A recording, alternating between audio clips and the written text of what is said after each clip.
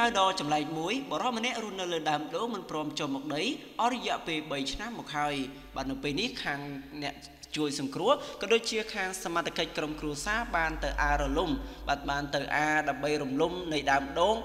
យកបរិម្នាក់នោះចុះពីដើមដូងនេះហើយរឿងរ៉ាវមួយនេះពិតជាមានការភ្ញាក់ផ្អើលមែនទែននៅប្រទេសហ្វីលីពីនដើម្បីដឹងព័ត៌មានតាក់ទងជាមួយនឹងបរិះដែលទៅរស់នៅលើដើមដូងអស់រយៈពេល3ឆ្នាំនេះសូមតាមដានព័ត៌មានលម្អិតជាមួយខ្ញុំបាទជាបន្តដូចតទៅអរិយពេល3ឆ្នាំមកហើយបរិះហ្វីលីពីនម្នាក់បានរស់នៅលើដើមដូងមិនព្រមចុះមកប៉ះដីសោះព្រោះតែមានអារម្មណ៍ភ័យខ្លាចគេតាមសម្លាប់រហូតដល់ក្រុមអ្នកជួយសង្គ្រោះជាមួយនឹងក្រុមគ្រួសារសមត្ថកិច្ចបានជួយការពីខេមនីបរិះដ៏ចម្លែកនេះគឺមានឈ្មោះថាជើបឺតសានមានអាយុ47ឆ្នាំគឺជាអ្នករស់នៅលើកោះមីដាណាវនៃប្រទេសហ្វីលីពីនសារព័ត៌មាននៅក្នុងស្រុកមួយដែលមានឈ្មោះថា GMA បានទៅដល់ទីកន្លែងដែលបរិះខាងលើនោះរស់នៅដើម្បីស្វែងយល់ការពិតបាទព្រោះថាល្បីតគ្នារឿងចម្លែកមួយនេះជាយូរណាស់មកហើយប្អូនប្រុសរបស់លោកសានមានឈ្មោះថាអាល់ត្រានបានប្រាប់បណ្ដាញសារព័ត៌មានផងដែរថាបងប្រុសរបស់លោកគឺចេះតែមានអារម្មណ៍ភ័យខ្លាចខ្លាចគេតាមសម្លាប់លោកសានគឺជាកូនបងបង្អស់នៅក្នុងត្រកូលគ្រួសារដែលមានបងប្អូនចំនួន8នាក់ហើយលោកគឺមានប្រពន្ធផងដែរតែស្លាប់ចោលតាំងពីឆ្នាំ2000មកម្លេះបន្ទាប់ពីផ្ដល់កំណើតដល់កូនទី2នៅក្នុងតំបន់ដែលលោកសានរស់នៅបានមានអាកាសធាតុប្រែប្រួលជានិច្ចជួនក៏ក្តៅជួនក៏ក្តៅខ្លាំងជួនក៏ក្តៅល្មមជួនក៏មានភ្លៀងជួនក៏មានព្យុះប្រមាណជា20បាទនៅក្នុងមួយឆ្នាំ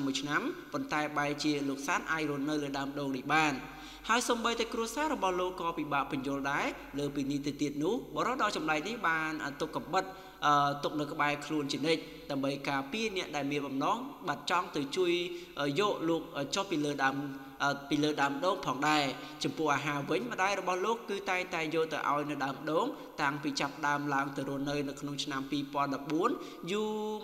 រម្ដងបាទហើយម្ដាយរបស់លោកសានក៏បានយកកន្ត្រៃយកទៅឲ្យដើម្បីឲ្យលោកកាត់សក់នៅលើដើមដូងនោះថែមទៀតផងបាទបើទោះបីជាបែបនេះក្តីការពីខែមុននេះបាទនៅក្នុងដើមឆ្នាំបាទ